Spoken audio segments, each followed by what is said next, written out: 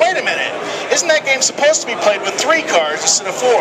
Cleveland Joe, he looked at me, he says, well son, you can play with 4, you can play with 3, just keep your eye on that little red queen. Hey diddle diddle, she's the one in the middle. And he did his fancy little shuffle, and he said, where is the lady now? Well, he made his move, so I made mine. I stepped up to his table, I laid my money down, and I said, the queen is in your coat. Cleveland Joe, he looked at me and he smiled. I learned 3 things that day. I learned that you should never play cards with a man named after a city. That you should never try and con a con man. And that a fool and his money are lucky to get together in the first place. Now, it's not that you can't trust me with a game like this. You just have to know when to trust me. The people that you can trust 100% of the time are the great guys at the man store. That's right.